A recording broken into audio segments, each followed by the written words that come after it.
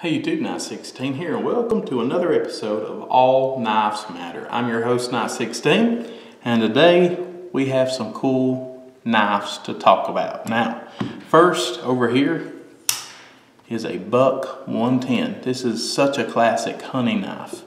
And over here we have a Case Folding Hunter. Let's see if we can get both of these in this shot. And the truth is, both of these are hunting knives. Both of them are folding hunters. That's what they're designed to do. So I thought it would be interesting to compare these two. Now, the Buck 110 is definitely, it's close, but the Buck 110 is a little bit heavier than the Case Folding Hunter. And we can see that it is made of brass. There is a lot of brass in that Buck 110. It has wood handle scales. I forget what kind of wood this is. And here we have a Case Folding Hunter. It's a little lighter, not much, but it's a little lighter. And it has some rosewood handles. I believe it's rosewood.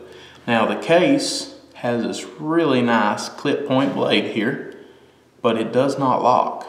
And the Buck 110 has this really nice clip point also. They are different, but I like both of the profiles.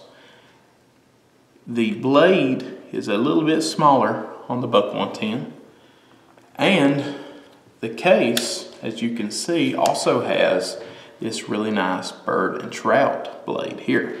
So just two super cool knives. Now the Buck 110 and the Folding Hunter, I believe both come with a sheath. Now I do not have the sheath for this knife. This knife is a good bit older than this knife.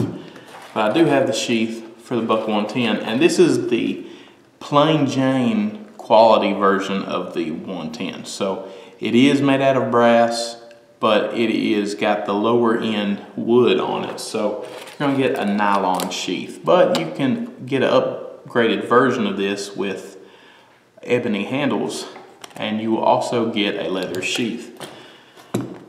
So both of these knives are just really great. I really like both of them. I honestly do not like one over the other, but they both are a different look at kind of the same goal. Both of these knives were designed to take with you hunting, because sometimes when you're hunting you need a heavier duty knife than a small pocket knife. And both of these fit the bill. They're not quite what a sheath knife can do, but they are nice. Now the pros for this knife is obviously you have two blades. And that is a big advantage, because you can keep one sharp for skinning and stuff like that, and keep the other one sharp, but you can use it for more tasks like opening up packages that you might need to while you're out in the woods.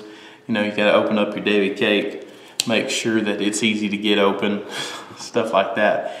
But it is a great knife, but it does not lock. And that is where the Buck 110 really has an advantage over the Case Folding Hunter. It's because this thing locks, and when it locks, you got just about as close to a sheath knife without carrying one in the woods as you can get. So they both have great advantages, and I'm glad that I own both. Now, I'd like to hear from you. Tell me in the comments which one that you like better, if you own either one of these knives, or if you plan on buying one. I have to tell you, I absolutely love both of these knives. They are great knives, and I do use them regularly, not as often as a easy to carry around pocket knife, but I love both of these knives, and they're such American iconic knives.